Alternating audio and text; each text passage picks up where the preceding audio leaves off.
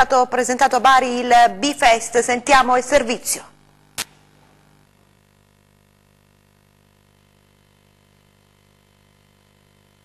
338 appuntamenti in programma, oltre 400 ospiti, tributi, opere prime e anteprime internazionali, documentari, cortometraggi. Questo e altro è il B-Fest, in programma a Bari dal 5 al 12 aprile prossimi. Promosso dall'Assessorato al Mediterraneo, Cultura e Turismo e prodotto dalla Puglia Film Commission. Il Bari International Film Festival quest'anno compie 5 anni ed è dedicato a Gianmaria Volontè. Un appuntamento importante che anche quest'anno riserverà sorprese, come ha sottolineato il direttore Felice Laudadio. Quest'anno sono, come dire, particolarmente importanti. Pensare che cominciamo col premio Oscar Paolo Sorrentino il 6 aprile e chiudiamo con Andrea Camilleri il 12, ma c'è una novità che annuncio in conferenza: a condurre l'incontro con Camilleri sarà Piff.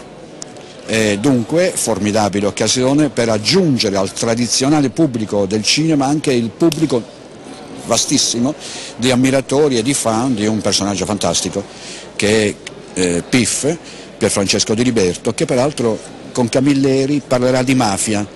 Tutti e due sono siciliani. Camilleri ha lavorato a lungo nei suoi romanzi nella scia di Leonardo Sciascia, che sarà uno dei protagonisti della discussione fra i due sulla mafia, contro la mafia, e Piff ha fatto un film che si chiama La mafia uccide solo d'estate. Dunque insieme di ragioni che ci fanno temere che il Teatro Petruzzelli, che pure ha 1500 posti circa, sarà incapiente rispetto a tutti quelli che vorranno seguire Camilleri e quelli che vorranno seguire Piff. Vedremo come risolvere il problema, tutti in piedi. Assessore, un festival quest'anno dedicato a Volontè. Lei stava raccontando prima un aneddoto della sua infanzia.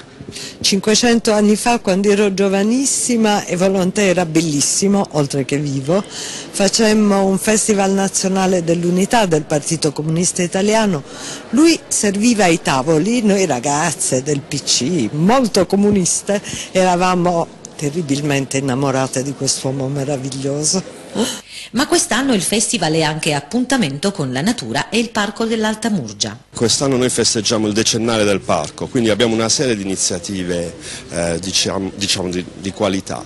Tra queste appunto la partecipazione al B-Fest. Ho chiesto all'Audadio di ospitarci dopo il successo che ha avuto il nostro film documentario di 40 minuti Una terra strana, e gli ho proposto appunto questa sezione con 8 film dedicati appunto alla natura nel nostro paese, ma non solo. Sono film scelti dal regista del nostro film, Eugenio Manghi, davvero belli, ai quali si potrà accedere a titolo gratuito, e quindi insomma io invito tutti quanti ad acuire la sensibilità ambientalista.